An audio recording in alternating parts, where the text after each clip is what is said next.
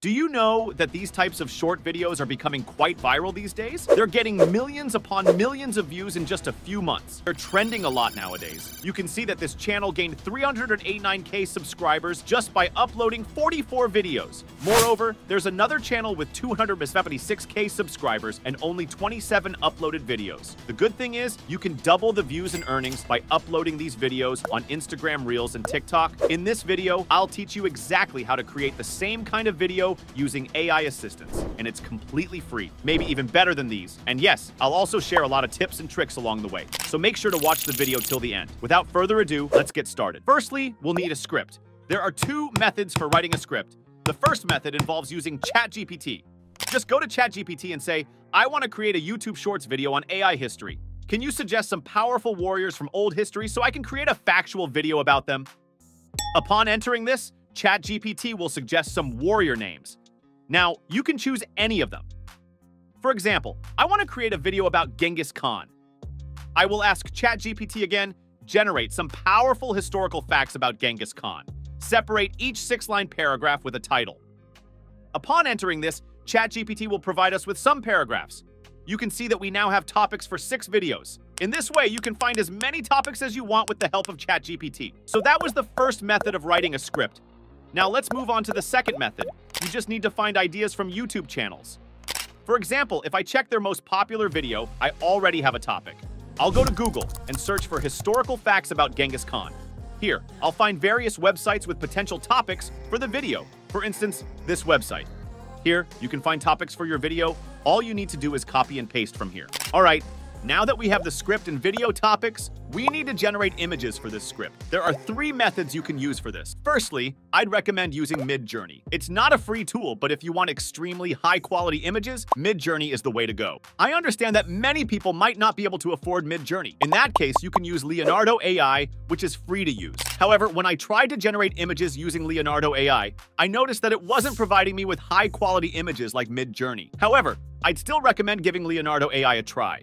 If you don't get good results there, you can try my last method, which is Lexica Art. It's a completely free tool where you can search for the images you need and you'll find almost all types of images. You can also generate images if you want. But as I need an image related to Genghis Khan, I'll simply search for that name here. You'll see that numerous images will appear and they're all of good quality. Just click on the image and download it from here. After that, you'll notice an option here called Explore this style. Just click on it. Now, you'll have a bunch of similar images and you can download as many as you want. You can even copy this prompt and try using it in Leonardo AI to generate images. Who knows? You might get good results. All right, now we have the script and media files. It's time to do the voiceover for the video. I always recommend using 11 Labs because it generates a natural, human-like voice. I'll provide the link in the description so you can sign up there. Once you're in 11 Labs, remember to choose a deep and thick voice according to our niche. You need to go to the voice library and find a voice that is deep. I'll select the narrated and amp story option and search for a good deep voice. Okay, I found a voice that I really liked. Just listen to it. I'm not interested in age. People who tell me their age are silly. You're as old as you feel. Fantastic. Now I'll add this voice. Okay, let's all simply copy the script and paste it into 11 Labs. From here, I'll select the voice and hit the Generate button. So our voice has been generated. Now we need to do the video editing. For video editing, there's no better software than CapCut. However, you can also use Premiere Pro, but using Premiere Pro requires expertise in editing. So, I'd recommend using CapCut. Firstly, download the CapCut app. You'll find the link in the description. All right, first let's import all the generated images here. I'll also import the voice. Now, I'll add the voice to the timeline. Next, I need to remove the silent gaps in the voiceover. Because you cannot add many pauses in a short video, you need to place the cursor here, press B, make a cut, move forward, make another cut here, select it, and delete it. This way, you need to remove all the silent parts in the voiceover. I'll fast forward through this part a bit. Okay, now I'll add each image to the timeline one by one. And don't forget to change the aspect ratio here. You need to listen carefully to the voiceover and match the voice with the images. And yes, keep in mind that an image should be shown only for 3 seconds. Use as many pictures as possible so that viewers don't get bored and watch the whole video. That's how you need to match all the images with the voice.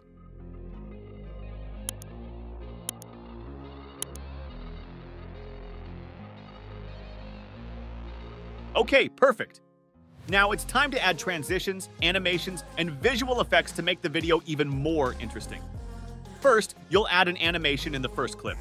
Select the first scene, go to the animations, apply the shake animation, and set the animation duration to its maximum.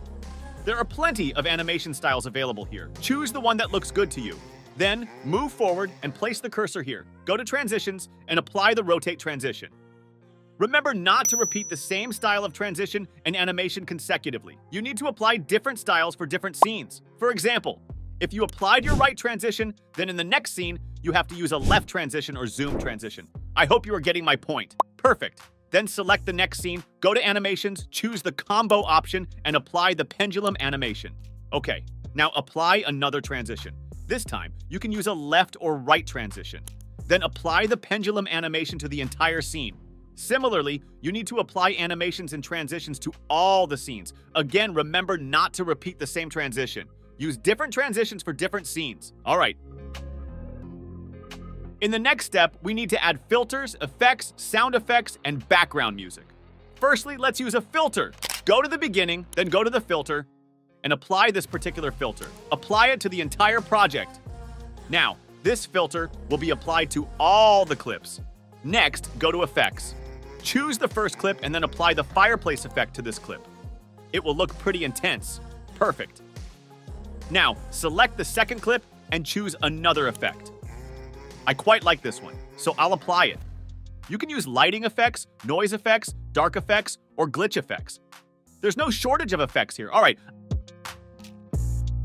I've applied all the effects. Now we need to add background music. For this video, I found an epic cinematic Chinese background music on YouTube that is copyright free.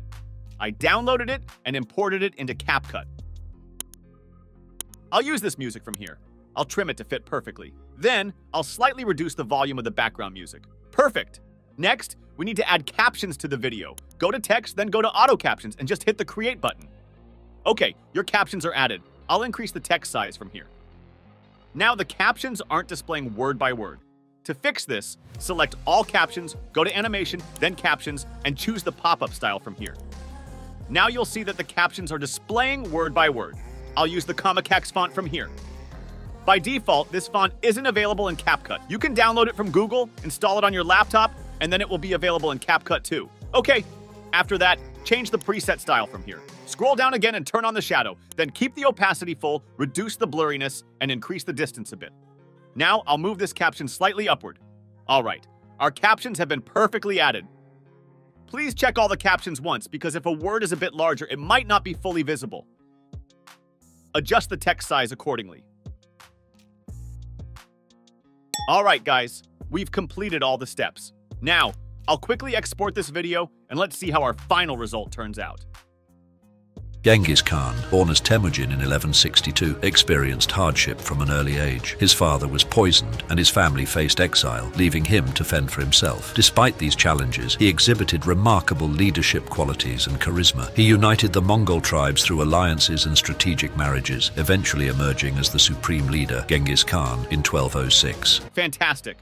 And that's all, guys. Thank you for joining me on this journey through creating an incredible video. If you found this process helpful, don't forget to hit the like button and subscribe for more tutorials. And don't forget to watch this video where I have taught you how you can create an animated story with the help of AI.